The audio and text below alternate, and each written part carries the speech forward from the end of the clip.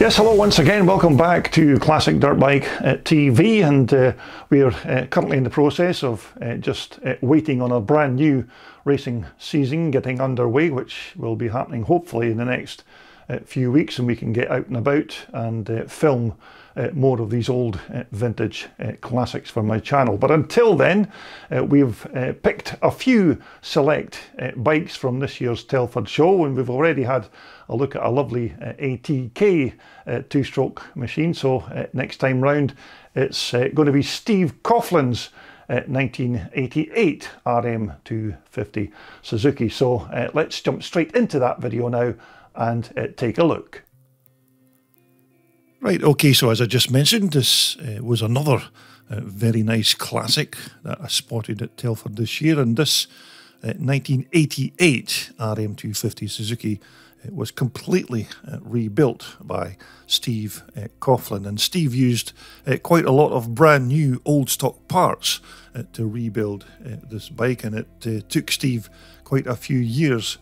to gather all of the bits and pieces together to build this bike, and it's only recently that he's just managed to finish it and put it on display. So the story goes that Steve bought this bike back in October of 2011 for just £500, and the reason that he was actually interested in the bike at all was because he actually raced one back in the day, and at that time he'd always thought that this was a fantastic little machine to ride, and he'd always fancied another one that he could maybe ride again or possibly even restore. So it was after he saw an advert for this RM250 that Steve immediately then handed over his £500 without even seeing a picture of the bike. But besides, the seller had promised Steve at that time that all of the parts were present and correct, and that generally the bike, the seller said, only really needed tidying up. So anyhow, a few days later, Steve's bike arrived on a pallet, which certainly looked more like a pile of spare motorcycle parts than a complete machine, and basically this is what Steve had been sent through the post: various parts of a 1988 RM250 that certainly needed a little bit more than a tidy up, and to say the least, Steve wasn't that impressed, and he was so disgusted at the state of the parts that he basically then just threw the lot into the corner of his workshop, where it then lay for the next few weeks. Anyhow, sometime later, after Steve had calmed down ever so slightly, he began to take stock of his recent purchase, and it was then that he decided that rather than have a tatty second-hand old RM, that he was now going to give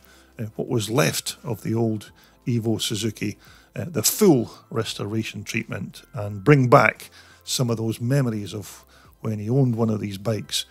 all those years ago. And so in the following years, Steve then embarked on a one-man crusade just to try and collate and restore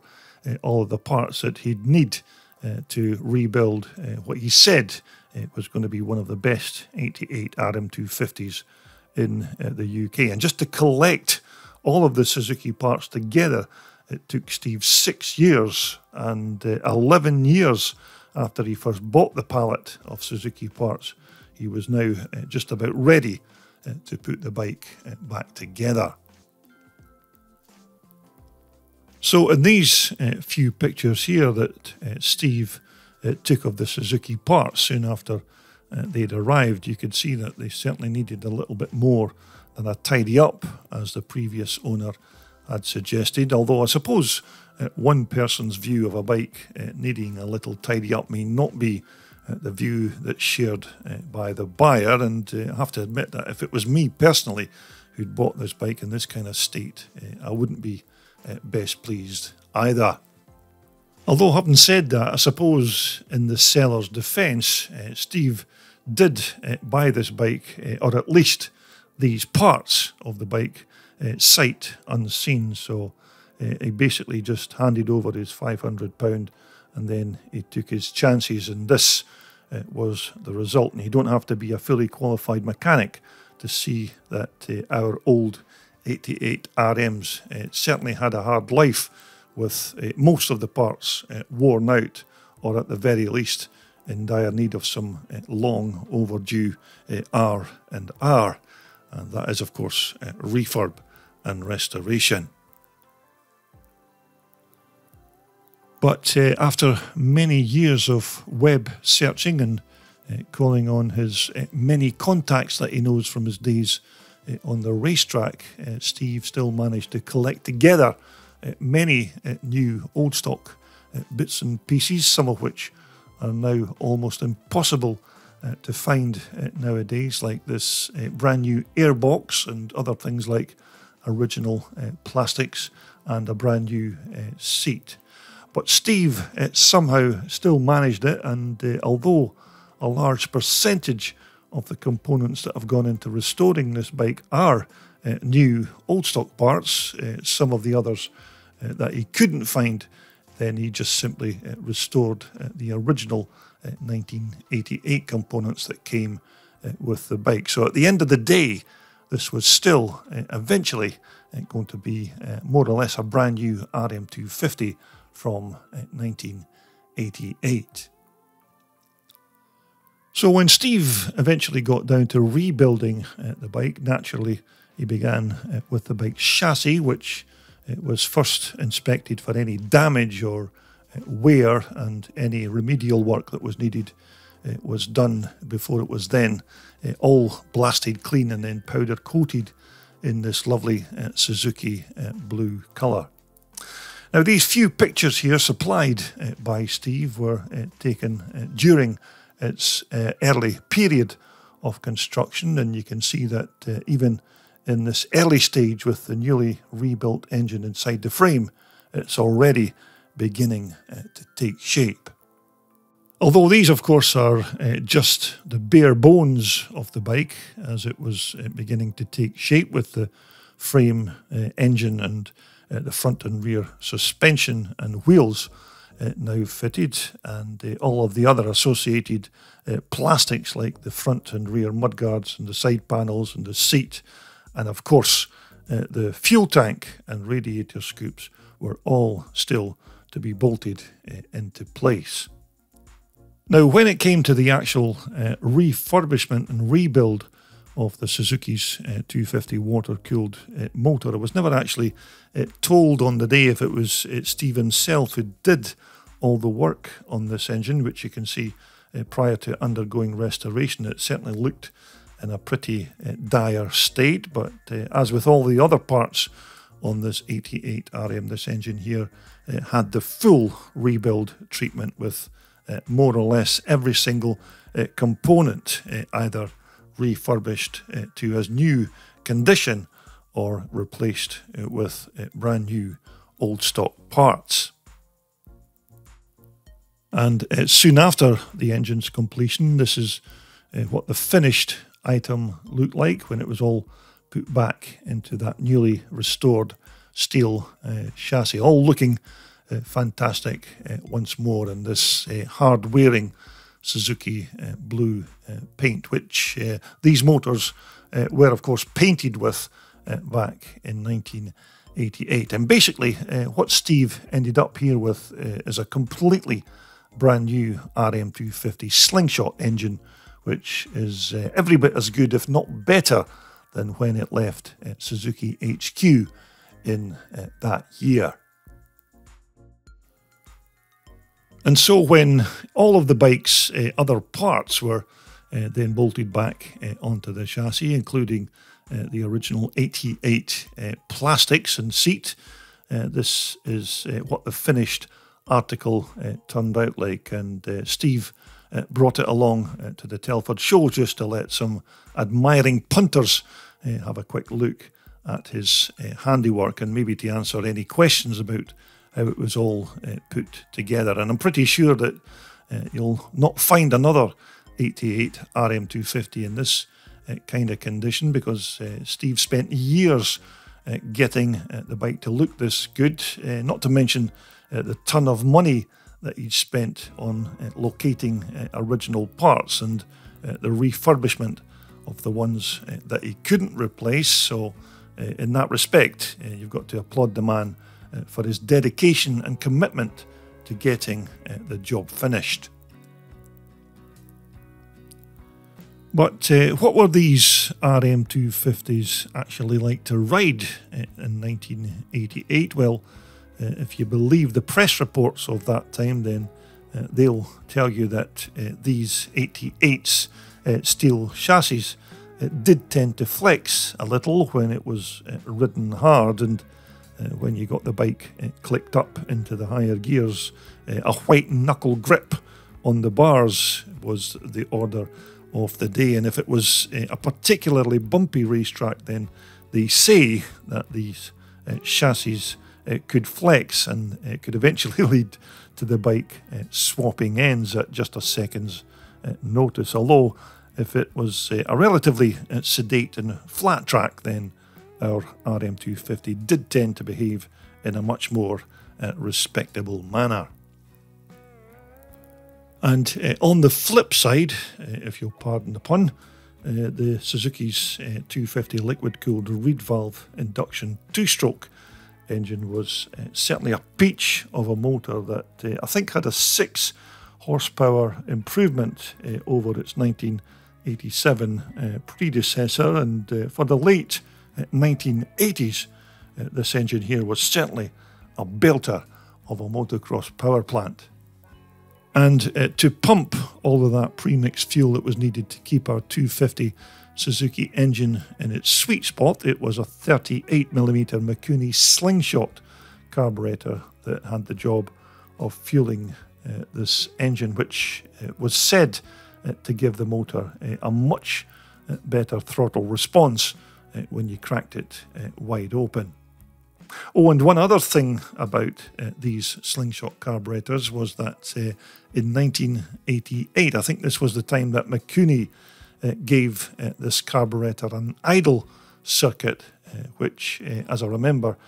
wasn't available on the earlier 1987 bike. And once more, our 250 Suzuki motor had a sort of T-shaped AETC power valve, or automatic exhaust timing control, if you want to give it its full title, which basically was just a valve that opened and closed according to the RPM of the engine. And it was quite similar to Yamaha's YB VS system that they used on their bikes in that year. So as we move on to the engine's transmission side, there were 2 extra clutch plates added to the clutch on this 250 motor for 1988, just to try and beef it up a bit. And there was more improvements onto the gearbox by, they say, fitting stronger detents between the gears to try and stop those accidental or missed shifts, which were quite common on these Suzuki transmissions. But I do remember that it was a 5-speed gearbox in this 250 motor. Although for a liquid-cooled two-stroke 250, our Suzuki engine here wasn't exactly perfect by any means, but it was still game enough to give the Honda, Yamahas and Kawasaki's a good run for their money in that year. And if you could keep this engine in the mid-range and work the cogs in that gearbox, then you could certainly still be racing at the sharp end of the pack when you were chasing that checkered flag. So as we move on to the front end of our 88 RM, it was a pair of 43mm Kayaba forks, which of course were the cartridge variety, and these Kayabas were certainly up there with some of the best motocross suspensions available in that year, because they did have some capability to make changes to the rebound and damping, which for the 88 was quite a big deal when it came to suspension tuning. But if you were a fast and furious rider on one of these 250s back in the day, then you may have found that these forks were maybe a bit on the soft side, but for an average club rider, then these Kayabas were almost perfect. And at the back of the bike, it was a hard anodized piggyback Kayaba single monoshock that, as I remember, I think had a kind of dual valve staging system inside the shock, and the outer spring was certainly a lot heavier and stiffer than it was fitted to the earlier 87 RM. Now, of course, that Kayaba shock was connected through a linkage onto the Suzuki's full floater swing arm setup here at the back, and for 1988, RM's full floater swing arm and single shock arrangement was about as good as it got in that year, and motocross bike testers of their day still have Suzuki's full floater suspension system listed as one of the best rear suspension setups of that year, because it handled bumpy tracks with relative ease, and it did have good feedback for the rider with regards to rebound and overall damping. Now, the front stoppers on our RM250 were twin piston hydraulic brakes, which, although they did their job well enough, these were maybe not as good as the CR250 Honda brakes of that same year. Now, the back brake, it was just a simple single piston hydraulic stopper. Again, not the best in class for a rear motocross braking system, but